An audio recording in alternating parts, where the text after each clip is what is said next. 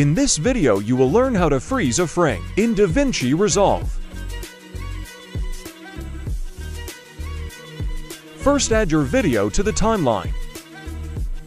Move your timeline slider where you want to begin the freeze frame effect. Now hold Ctrl button and push B to make a cut. Then move ahead one frame by hitting the right arrow key once and make another cut. Zoom in the timeline.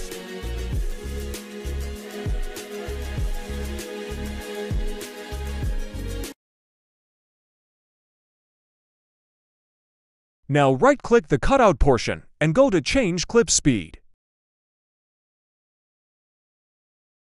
Check Freeze Frame and click on Change.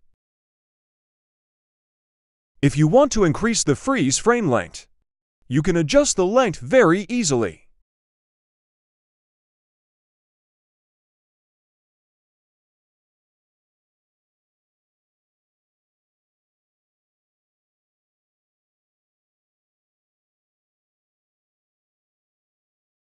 That's it. This is how you can freeze a frame in Davinci Resolve.